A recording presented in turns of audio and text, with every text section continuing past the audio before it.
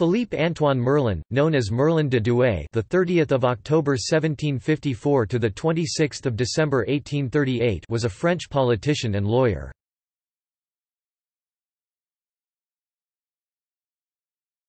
Topic: Personal and public life.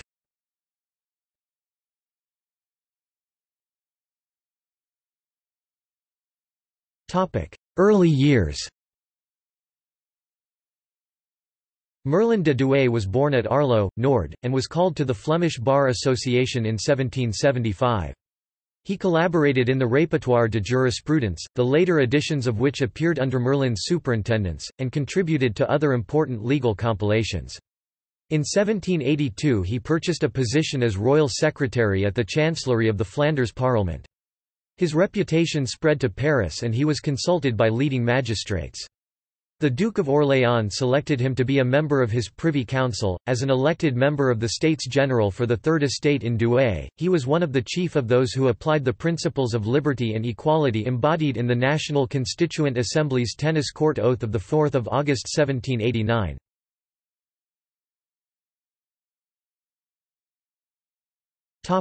Career. On behalf of the committee, appointed to deal with ancient regime nobility rights, Merlin de Douai presented to the Assembly reports on manorialism and the subjects of redistribution with compensation, and topics associated with that, hunting and fishing rights, forestry, etc. He carried legislation for the abolition of primogeniture, secured equality of inheritance between relatives of the same degree, and between men and women. He also prepared the report for the Assembly which argued that no compensation should be paid to the German princes whose lands in Alsace were forfeit when France incorporated them. His numerous reports were supplemented by popular exposition of current legislation in the Journal de Législation. On the dissolution of the Assembly, he became judge of the criminal court at Douai.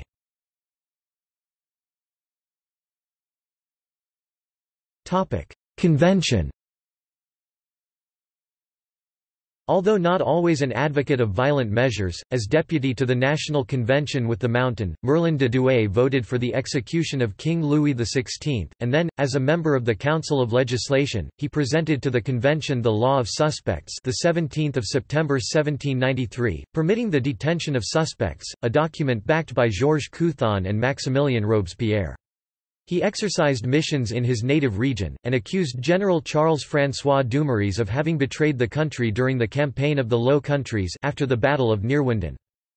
Merlin de Douai was closely allied with his namesake Merlin of Thionville and, after the start of the Thermidorian reaction which brought about the fall of Robespierre in 1794, he became president of the convention and a member of the Committee of Public Safety.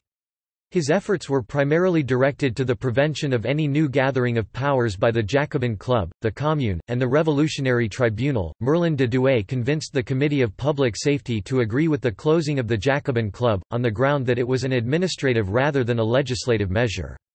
Merlin de Douai recommended the readmission of the survivors of the Girondin party to the convention, and drew up a law limiting the right of insurrection. He had also a considerable share in the foreign policy of the French Republic. Merlin de Douai had been commissioned in April 1794 to report on the civil and criminal legislation of France, and, after 18 months' work, he produced the Rapport et projet de code des délits et des peines 10 Vendémiaire, an IV.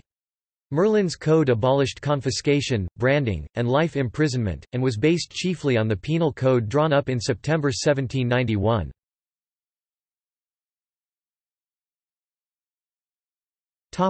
Directory. He was made Minister of Justice the 30th of October 1795 and later Minister of the General Police the 2nd of January 1796 under the Directory, before moving back to the Justice Ministry the 3rd of April 1796, keeping tight surveillance of the royalist émigrés. After the coup d'état known as 18 Fructidor, he became one of the 5 directors on 5 September 1797. He was accused of the bankruptcy and various other failures of the government and was forced to retire into private life during the coup of 30 Prairial 7 on 18 June 1799.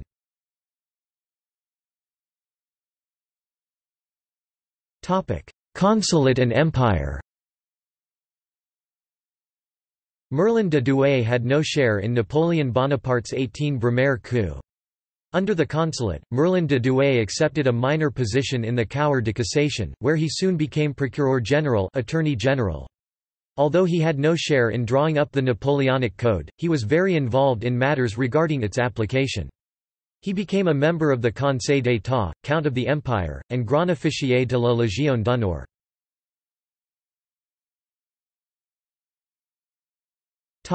Exile and the July Monarchy.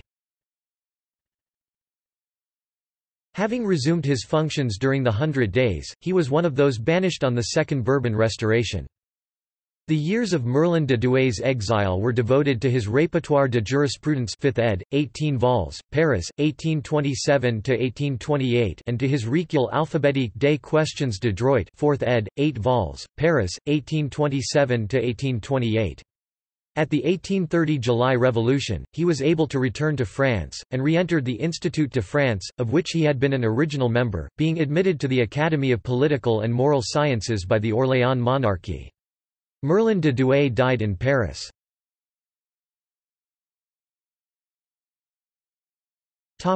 Personal life. Merlin de Douai's son, Antoine-François-Eugène Merlin (1778–1854), was a well-known general in the French army, and served through most of the Napoleonic Wars.